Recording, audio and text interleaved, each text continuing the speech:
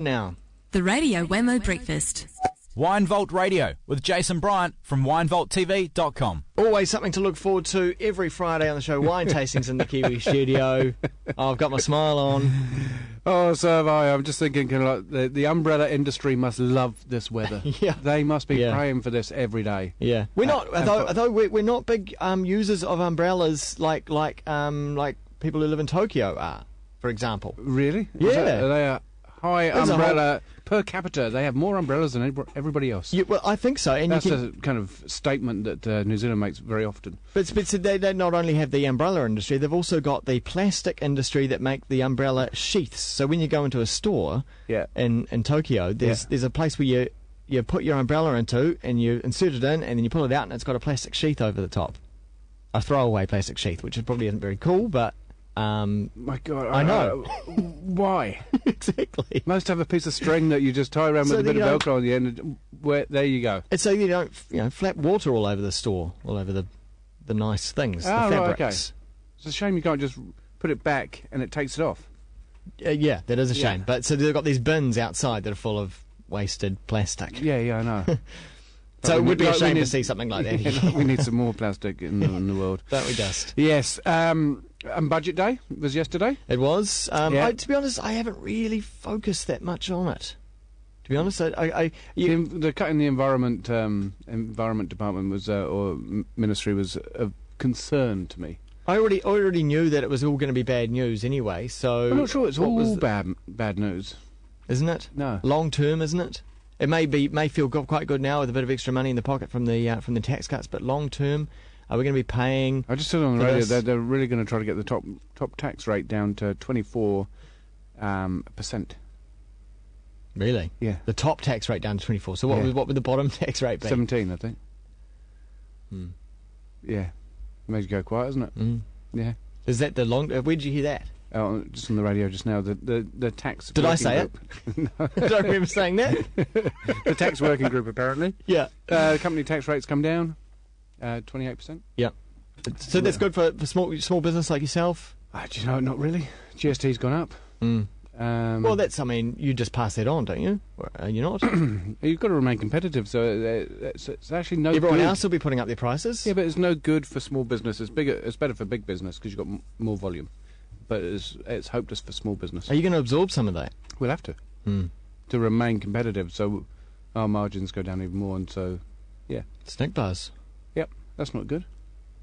But you'll just have to sell more wine on the internet where it's cheaper to sell. Yes, yeah, I agree with that. It is cheaper. You just put up delivery fees. But one of the things that made me laugh yesterday about the GST rise was everybody was increasing the 2.5% on the Yeah. cost plus GST already. Yeah, mathematics people. Yeah, exactly. Yeah. Yeah. I think TV3 last night I was just one ear on the news and they were saying, go onto our website and check out the tax calculator, saying, I'm not going to trust your tax calculator. No. The rate that 6 o'clock news gets stuff wrong, especially when it comes to maths, it's appalling. I did actually enjoy John Campbell last night. I quite enjoyed his interview with John Key. I thought that was... Where did they go with it? He asked some hard questions in the kind of 5-minute slot that he had. Yeah. And I thought that was really, really good. It was quite nice to see some really good open debate and kind of really good journalism. That's what I felt. Anyway, we're not on politics. Were there pressure points put on? Yeah. He actually blushed. What, did he? Yeah. Not John Campbell, but John Key did. Did you read the John Key piece in the Sunday Star Times where he had 50 questions asked of him by well-known New Zealanders around the country, from the arts to music to other politicians to all sorts of people, writers. But the piece puzzled me in that there were some great questions being asked there, but because he had his staff, he would have been involved, obviously, answering the questions, but he had a staff, he had a lot of time to answer these questions. I would have liked to have seen all those questions posed to him in a live sense. Never going to happen. Never going to happen, No. Or controlled, is what it was. It was under controlled circumstances. Well, I mean, if you send those questions to someone, you've got all day and you've got your PR Exactly. department to write the answers for you. Yeah, I know. It's useless, really. It doesn't give you an insight into anybody. If you sent me 50 questions right on the internet, I'd send them back to you next week once I'd got someone to answer. Yeah. See, it's conditional journalism, isn't it? Yeah. So anyway, one of the highlights this week, which has made me laugh, in the kind of social media realm, are these guys. Who? Whittaker's. Yeah.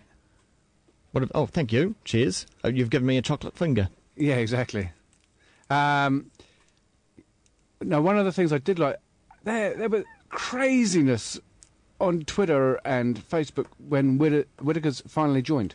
Oh, so they've got on the bandwagon? They've got on, yeah, and they've started following everybody and... Engaging? Engaging, and do you know what?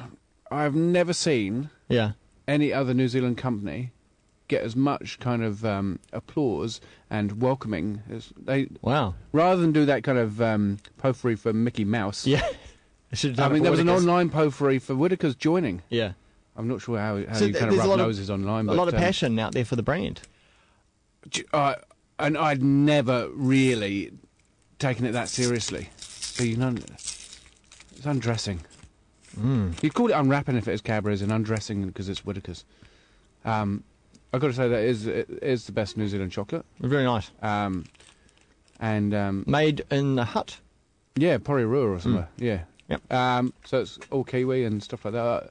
They use higher cocoa solids, I think 33% or something. I'm guessing you've got something to go with this chocolate. I have. I've got...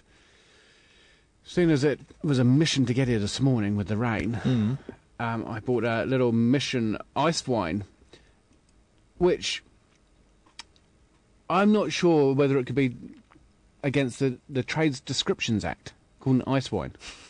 What, it should be frozen? Because ice wine is all about kind of like... In Canada and in Germany, where they make... I never heard of it. A large amount of it. You've got to pick at minus 10 degrees. Oh, right. Right, so you pick generally at night at minus 10 degrees, and you keep those grapes frozen. Yeah. And then you press them. And you get minuscule amounts of juice out. And so it becomes very, very sweet and concentrated. And intense. But you also have the acid there as well. Nice. Now, I don't know whether you're familiar with Hawke's Bay... But I cannot remember the last time it got down to minus 10.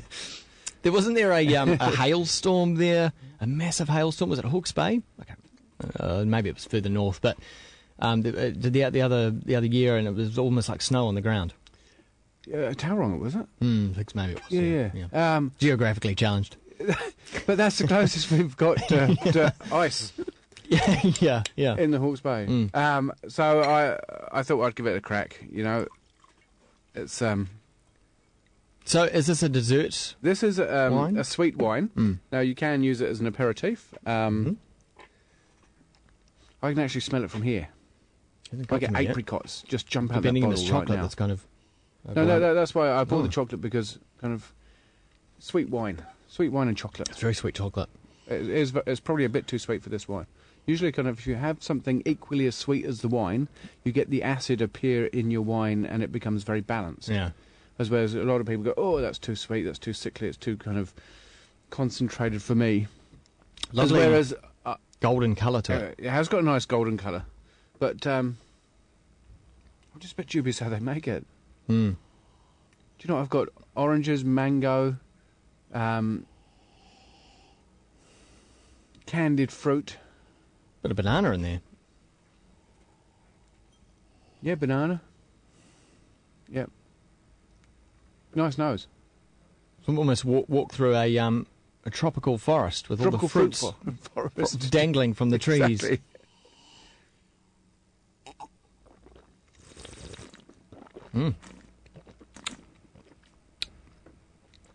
Definitely the acid.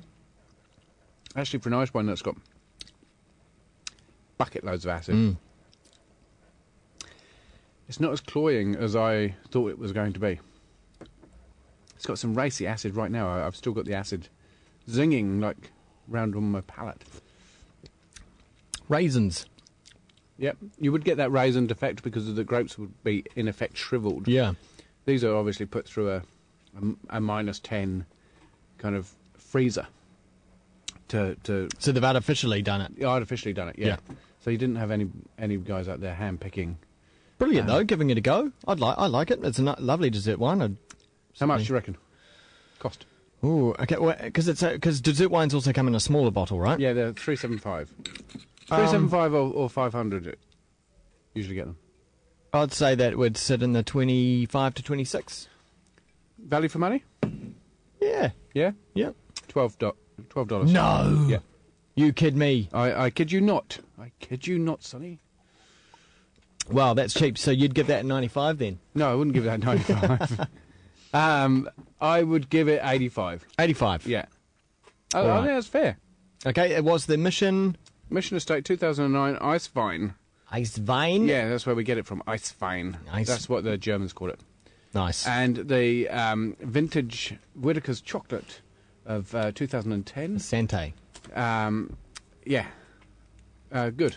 Thanks, Jason. My pleasure, my pleasure, my pleasure. WineVaultTV.com and The Wine Vault on Twitter.